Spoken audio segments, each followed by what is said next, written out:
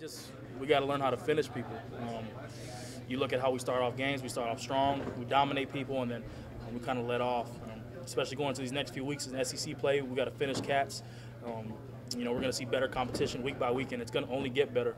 I just feel like we got to finish people when it comes down to it. I guess how do you go about fixing that? In practice, when it gets tough, you got to learn how to communicate with your players. When we're out there, the crowd's loud. We got to learn how to communicate amongst each other. I know we missed a few, communication errors tonight of just shifting the line, certain plays where, we were just out of gap just by, not getting in and shifted and communicating that fast enough.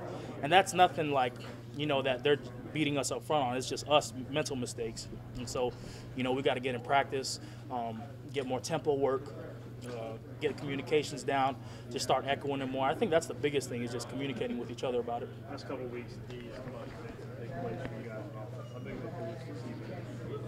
Oh, it's good. I mean, when it's 3rd and long and, the offense can move the chain like that, that's a big help. He's come along so well.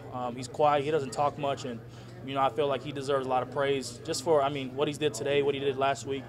He's a surefire guy. I know that's one guy that Joe, if he needs to depend on to throw the ball to, when we need some, he'll go to D. And I feel like as a defense, we're all confident with him going to D too. In practice, he makes those plays, so we're not surprised when we see him doing it in the game. Jamar Smith is their quarterback. How tough was he to get to? Little dual threat here and there. He got out of the pocket a few times. That was on us. Just creating a quarterback pocket. We got pressure up the middle. We allowed him to roll outside a few times where we could have sacked him. We could have had at least 4 sacks tonight where, let's just give credit to him. He's a good athlete. He made plays with his feet. I just give him, the credit he did for evading the pressure. But at the same time, it's nothing we haven't seen and nothing we can do.